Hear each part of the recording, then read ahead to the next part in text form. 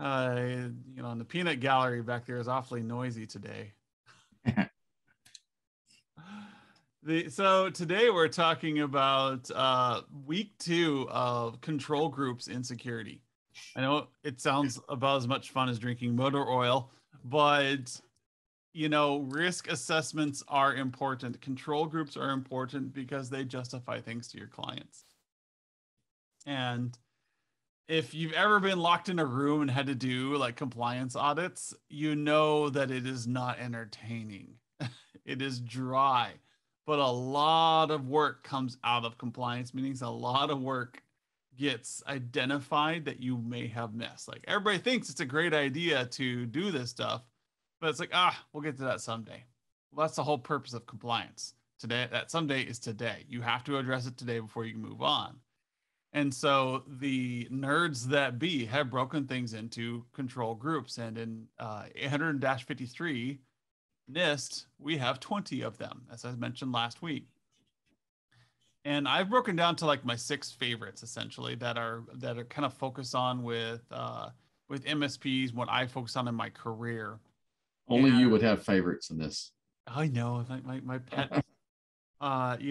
Incident response is great, and I thought about putting that in, but when it comes to incident response, that is more on the business, and it's more of a business functionality. Like, hey, when you see a virus screen pop up on your computer, what do you do? If somebody comes in and steals a computer and runs out the door, what do you do? So incident response, like what's the checklist? With MSPs, we're not as concerned about those because we're not inside the customer every day. So one of the things that we are responsible for, and that is a big deal that pushes a lot of money towards us, is what we're talking about this week. So last week was access control and configuration management, the bread and butter of every MSP out there. You control who has access to what, and you set it up the way you want. And then if you've ever taken over for another MSP, you had to undo all of their access controls, put your access controls in, and undo all of their configuration management and put yours in.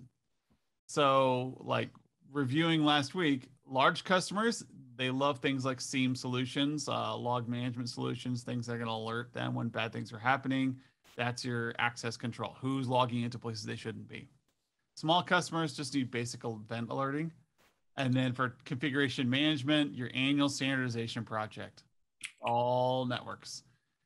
In the corporate world, we would do this like basically once a year, go through all of our network gear and stuff, and make sure everybody's using the same version and using the same rules. So this week, the super exciting, the not to be overlooked audit and accountability, AU, and identification and authentication. These two are the ones that IT people complain about the most. Because who out there likes to audit systems? Skip, maybe? No, not in the least bit. Not in the least bit. Who likes to go out and tell their customers they're being idiots outside of Bob? That's what you get for being in the peanut gallery today, Bob. So the thing is, this always gets overlooked, but these belong in what we call the service pillar of the HIT framework, because these are things we're doing for our clients. Configuration management, access control, those are all architecture. You're just controlling objects in the network. But with service, you're saying, hey, how can we help? So audit and accountability,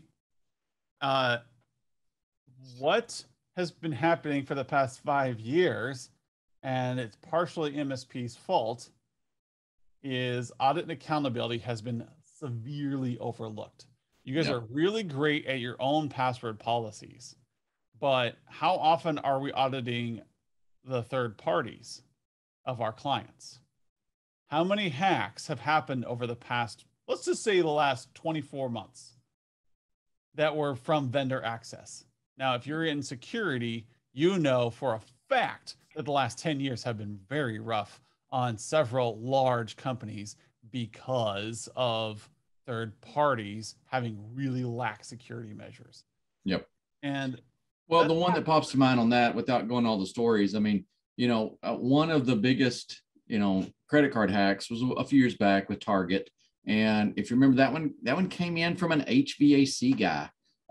So, when that's the conversation, maybe that's the avenue that we sit down with our clients is we pick something that they all identify with. And I know that one's getting a little bit old, but I just remember so many people that I was in contact with griping and complaining because they were having to swap out all their online accounts. They had to get a new credit card number because they had shopped at Target. All right, something very commonplace.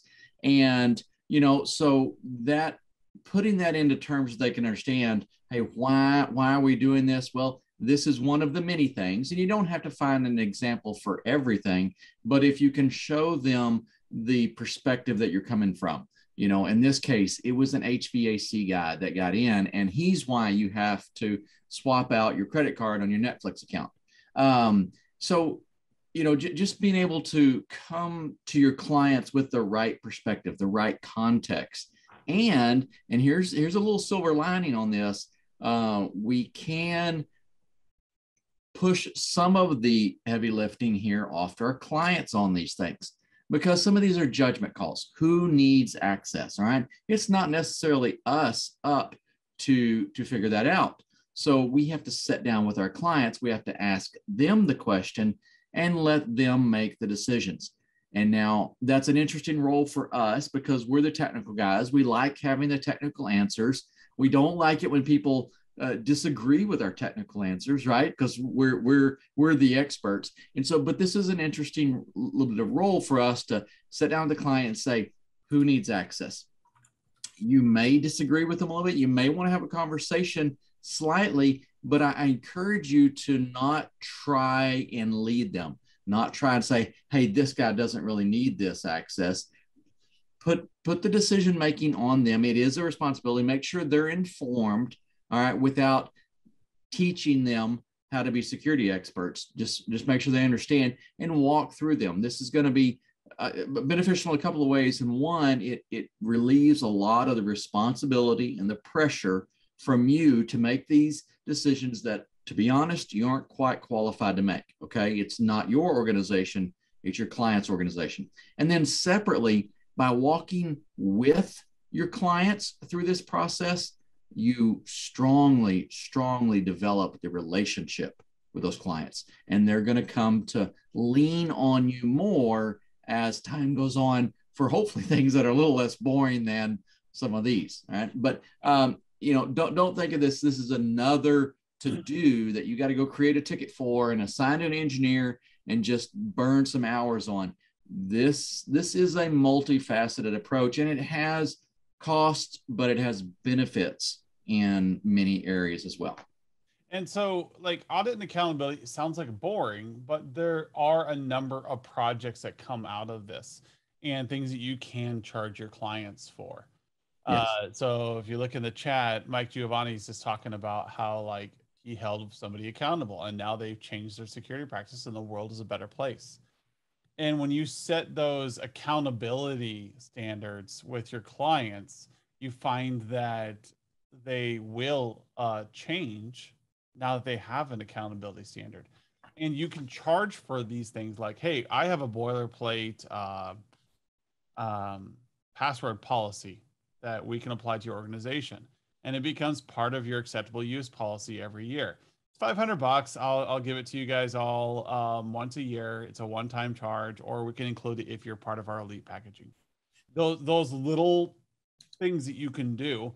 And now, whenever a third party comes in, a part of the HR checklist that they have is, what's your password policy? You have to adhere to our 12 characters or our 20 character string limits for external access. And now that gets checked. And then the vendor goes, wait a minute, I can't do 20 characters. I can't do that. And like, well, you need to call our IT guy and you guys need to figure it out. Well, now that's a service you offer, third party vendor management. That is something you're doing for them and you charge for it. Or you say, hey, if you're part of our elite packaging, I do that for you. If you're part of our a la carte plan, it's $500 a year, and or whatever you decide you want to charge for it, depending on the size of the client. Audit accountability is a really easy way to earn extra money. And it really helps your clients feel very secure because at least somebody is holding the vendors accountable and if somebody is holding the internal personnel accountable. Yes, you can turn on those features in Active Directory, but there are more tools out there than just Active Directory, as we all know. So that just becomes something you can add. But when you do a NIST audit, when you're in that risk pillar and you're doing that NIST overview and it brings up those questions about our audit and accountability, now you can say, we recommend you implement a password policy in your organization. We have a boilerplate, a set of boilerplates available for elite members or for a one-time price of $1,500 for the full suite. Well, remember, and there can be two parts to this. I mean, having a policy that manages passwords or sets guidelines is all fine and well, but that's just pieces of paper floating around somewhere until you have a tool that can actually enforce that. So a policy is services, all right, and a tool is infrastructure. So think through that process. If you have a policy that says they need to do something, but you don't have anything to actually do that function with, then you need to revisit the architecture. And so we have multiple ways that we can generate activity, generate projects, or if nothing else, create the alignment that we need within the organizations. So this can be a multi-step process. You go through the example and say, hey, we want all of our vendors. You give the whole target, example, and they go, oh, that's a great idea. Yes, we need to lock that down. And then you can say, but to do that, you guys are going to have to implement this. And you can point back to the architecture assessment where you define that. And it's cool because at the end of your periods, you're going to be moving the needle on a couple of sets of numbers. So it's nice because it shows a lot of progress, but it also shows that things really are connected, that this is not just one solution that we're dropping out of a box. Basically, you're uncovering things that you can now charge for projects. And it might have been things that you already know are great ideas. However, because you never had a deliberate conversation for them, it's money left on the table. Mm-hmm. Client knows that they need to audit these things. You know they need to audit these things, but no one's done it because it just never came up in conversation. Now, with a security audit, you have the excuse to bring it up in conversation. And then you can say, hey, let me go through all the egress points to your environment and make sure that we have set appropriate restrictions on them. That becomes part of your access control audit. And then you say, oh my gosh, we have uncovered 15 people using password for password. And we think it doesn't happen today, but we all know better. Come on, guys. The person using this like really bad passwords. I had to chastise my daughter the other day. Much to my chagrin, she had used her birthday for her PIN code on her phone. Like, Yep. no, you will change that. I audited her phone. I said, no, you're going to change that. Bad daughter. And so she did, but she just didn't know. That was a clever way to track her password. So the next thing is identification and authentication. So this kind of goes hand in hand with what we're just talking about is, are you using any way to identify who's on the network? So this is your multi-factor. This is where you sell multi-factor to your clients. You know, that nice duo partnership you have, this is your excuse to use that, or your RSA 2-factor that you're using, or whatever you guys are using out there. What is popular today? It was Duo back when I was a security officer. You called your phone, you tapped agree, and you were in.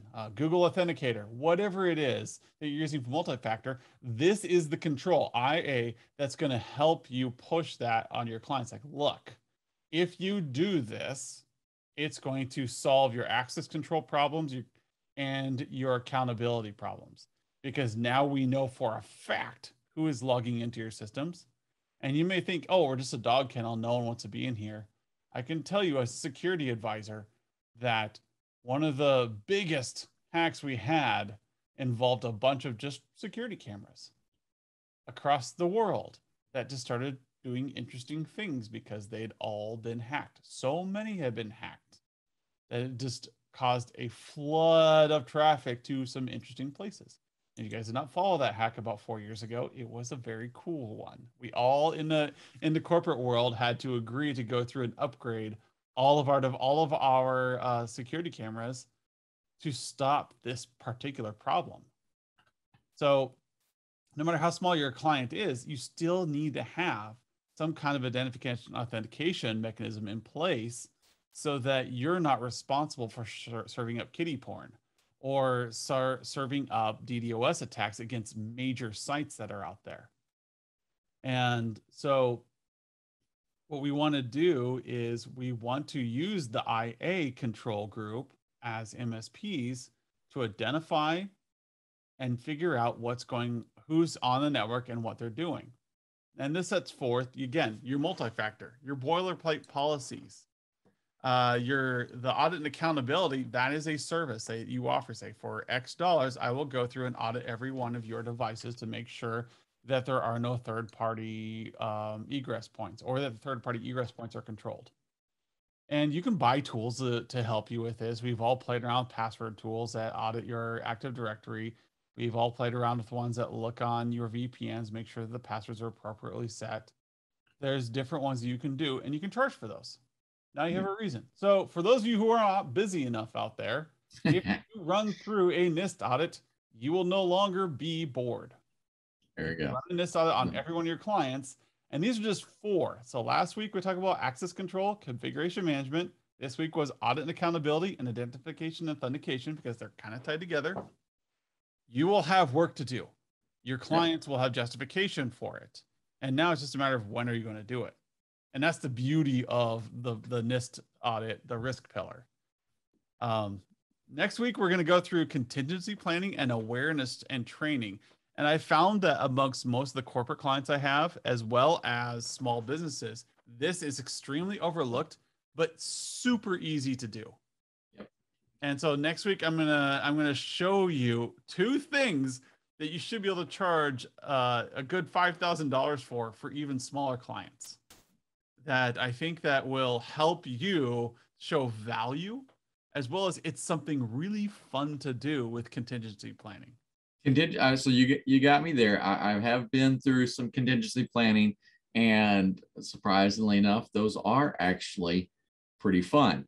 They're kind of hard to get people involved in, but once you get it going, it gets pretty interesting. So yeah, come back next week for that one. That one is a lot more interesting.